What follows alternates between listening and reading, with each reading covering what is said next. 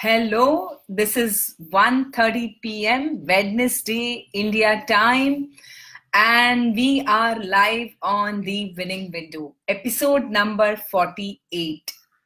Why am I saying 48 is? This is our 48th week for the countdown to 2020.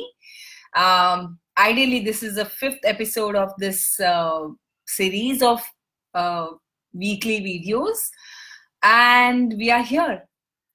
So we are almost at the end of January. This is the last week of the January left. Not even the last week, I think it's just a couple of days now.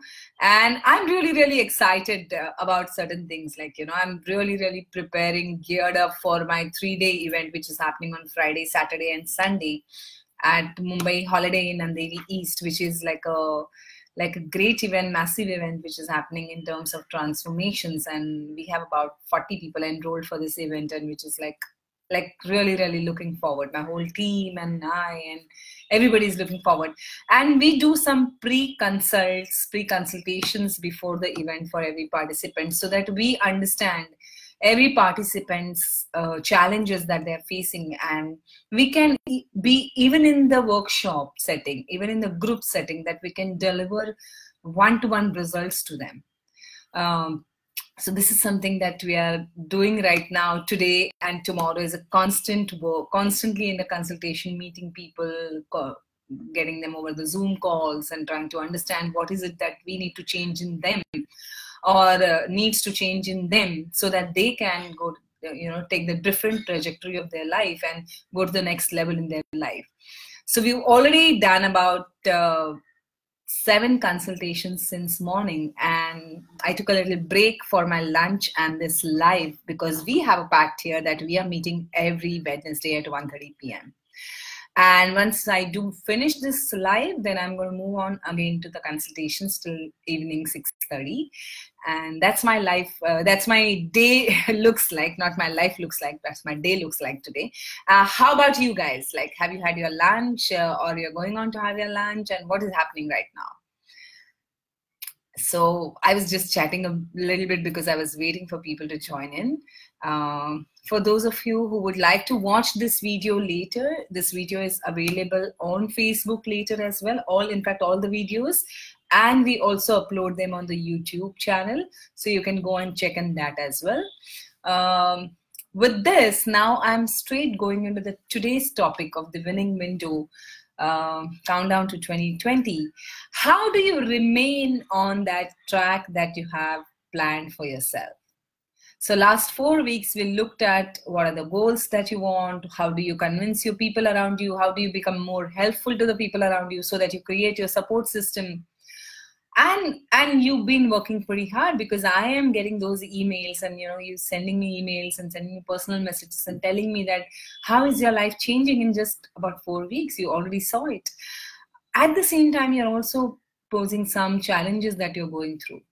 Some challenges to be on the track, and some challenges also to understand how to be on the track. So today I thought of doing this video, that I felt that it has been an enormous, this particular one aspect that I changed in my life, or you can say I incorporated in my life when I was on the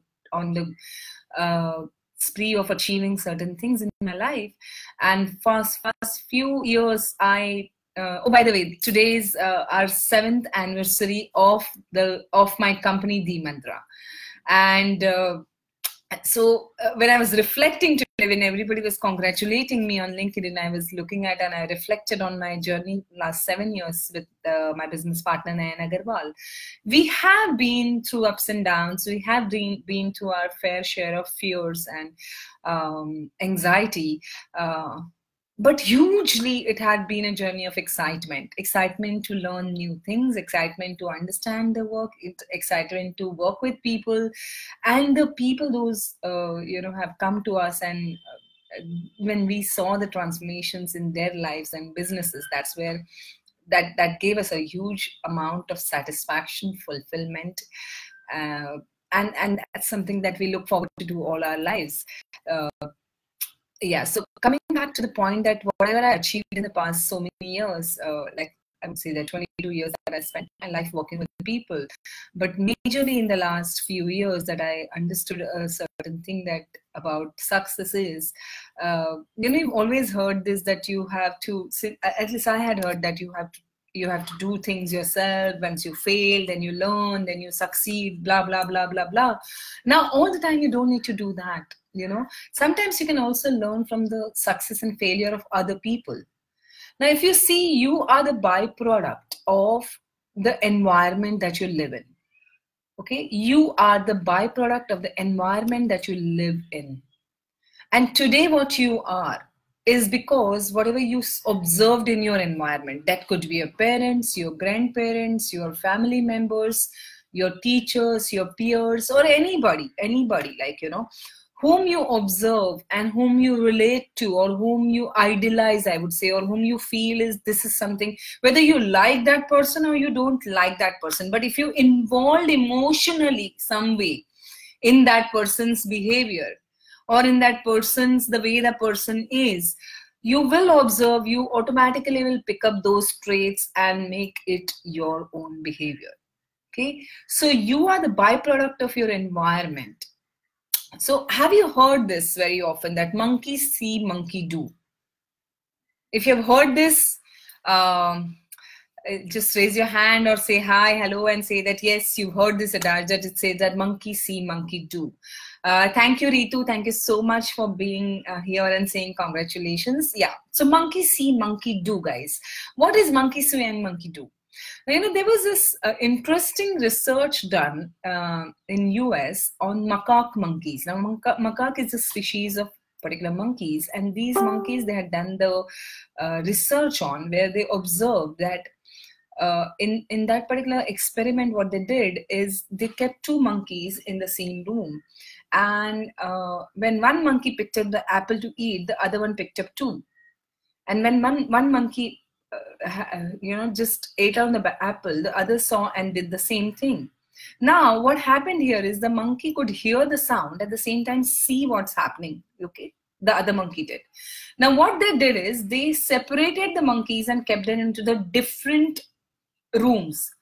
And now what happened is this monkey could only hear.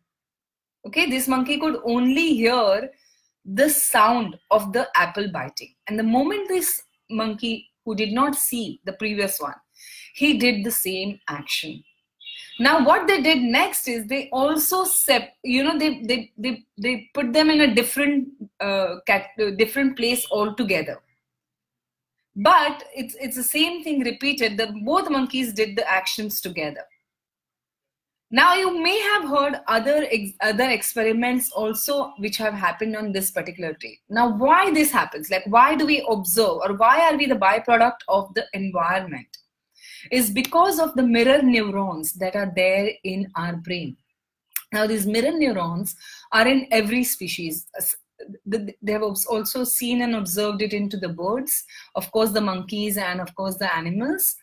And major part of it that we see it in humans, in their prefrontal lobe. Now, what happens in humans when you have this mirror neurons? Have you ever seen this, that you watch a movie? Oh, come on, we all have been through this. Okay, this is exciting. So when you are in the movie and there is certain sequence going on, okay, now a sequence could be of people, those who are highly sensitive and emotional may start crying with some Bidai ka song, or maybe Hum Aapke Hai Kaun types movie, or where there's extreme emotional scene going on, okay, or there could be the extreme comedy going on and we all start laughing.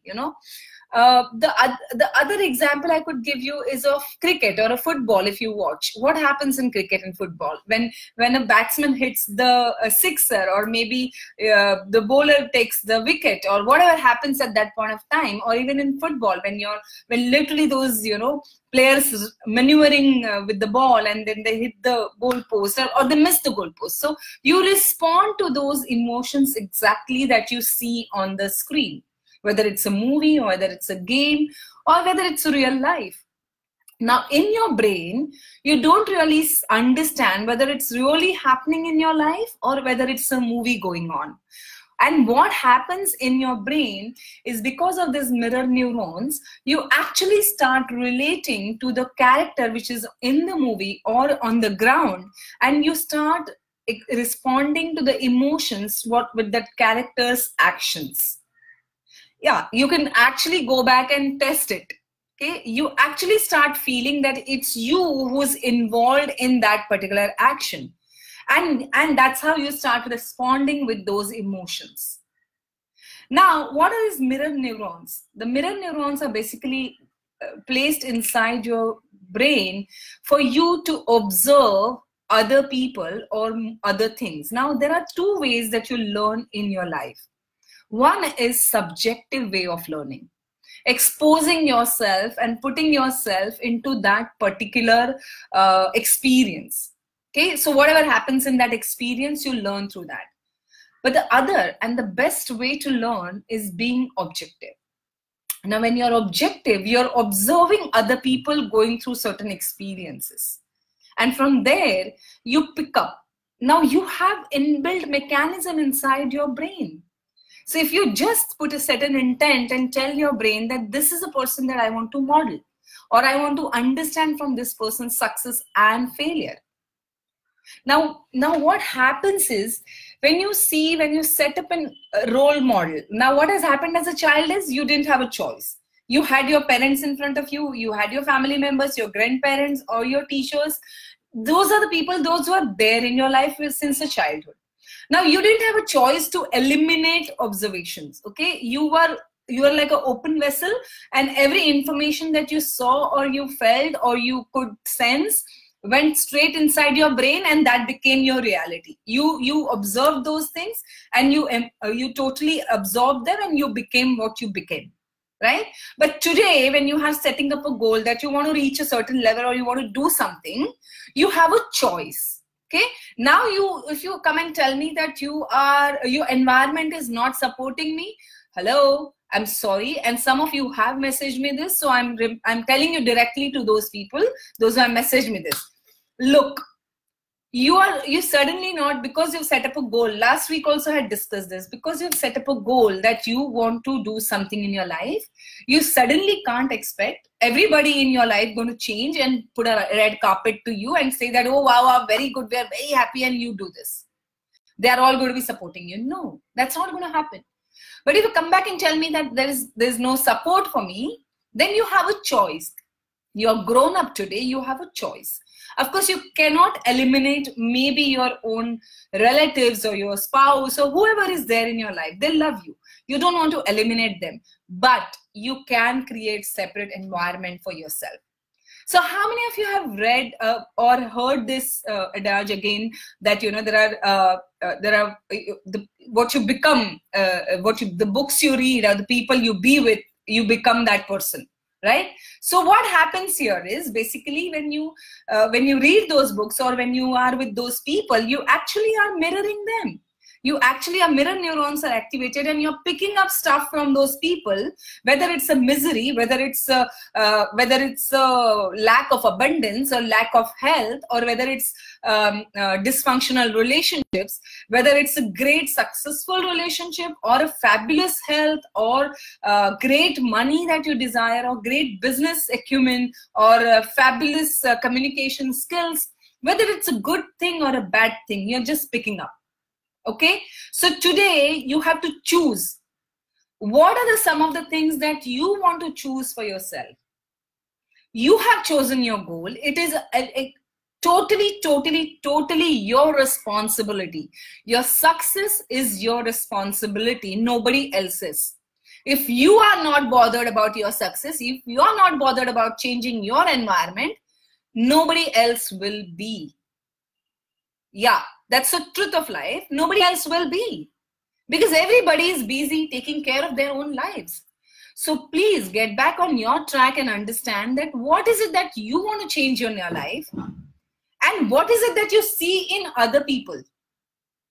Like, suppose you have a goal of becoming a great business person, and you want to grow in that area. Now you idolize a certain business owners, those who are there. Okay, I won't say that you observe them now what they're doing, but I would say that you try and get an exposure to the things that they did when they were at your level. What did they do to reach this level? You might be seeing right now that, oh, they are here right now and I observe this. But what's the journey? There's a gap in the journey that you need to understand. What is that gap? How did they reach here? What did they do to reach here? And what did they do to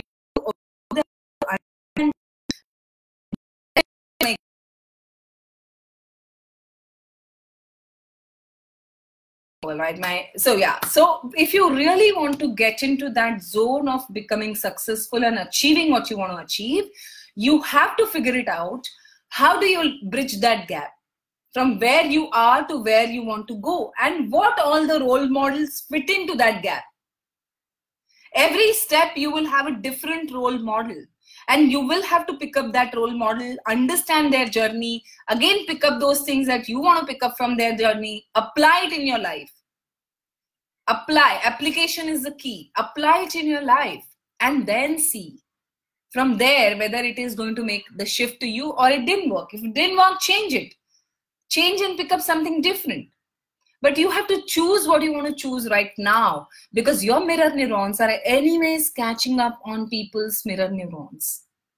So you got to figure it out. Whom do you consciously and unconsciously want to mirror? Now, I see a lot of people, those who are in the self-improvement or personal development journey. I heard this a lot in my workshops, and I tell people not to do it. People say, okay, just copy the role models and copy and paste it in your life. No, don't do that.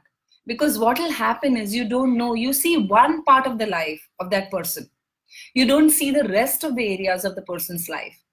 So if you go without filters, if you take everything that the person is doing, you may become a different person than what you want to become. So be very clear of what you want to become after the end of this year. Yes, your goals are basically precious for you because they change you and they turn you into a person who's a different person and whom you aspire to be. You don't want to become somebody's copy-paste. You don't. You want to keep your originality. And I always tell this to people, those who talk to me, that, keep your originality because you're unique. You're the best. Don't change yourself entirely. That's not the agenda of this program. The agenda of this program is redefine your own self in a way that your uniqueness will come out. Become that best possible version of yourself at this point of time. There's always the best. There's next best and the next best and the next best is going to come. But how do you become the best possible version of yourself at this given point? So your exercise for this week is to find out those role models. First of all, those who are already achieved the goal that you have. And after that, when you choose those role models, I would suggest that at least have 5 or 10, minimum 5. Because see, whatever goal you're choosing, I've spoken this in the first video. Whatever goal you're choosing, somebody has already achieved it. Okay? Yeah, that's the truth. Somebody has already achieved it in the world. So just pick up those 5 to 10 people and then figure out how did they achieve that goal? How did they reach there? It could be anything. It could be increasing your endurance and stamina in the body. It could be losing a certain amount of weight. It could be being on a healthy diet plan. It could be, being a public speaker or having a great confidence or connecting with people effectively, becoming that great leader or whichever organization you work for, or if you're in a business, then what is it that you want to achieve in that space? Pick up one thing and see those role models. If you want to become the best public speaker, then choose your 5 to 10 public speakers. Those are your role models, those whom you relate to, you feel are good. Pick that up and then obsessively, compulsively figure it out. How did they become what they become? They are not born that way. Nobody in the world is born with what they have born. They're as good as you. They have worked themselves. They have worked really hard to be at this level. So what did they do to achieve that particular level and climb that ladder? There's no shortcut in life. There's no shortcut in life, friends. There's only hard work, dedication, and yes, persistence, but most importantly, consistency. Persistence will give you what you want, but consistency will keep you what you have got. Yes, let me repeat that again. Persistence will give you what you want, and consistency will keep you what you have got. So go for it, guys, and find out your role models. Do write to me again on my email or here or on the personal message like you do. And let me know if there is any challenge that you're facing. I would love to address it next week. Thank you so much for being here live. And thank you, people, being here. Thank you, Rahul. Thank you, Vignesh. Thank you, Vidushi. Thank you, Ritu. Thank you, Daniel. Thank you so much for being here live with me. And I'll see you next Wednesday, 1:30 p.m., The Winning Window. Bye-bye. Have a great, great, great afternoon and evening. See you.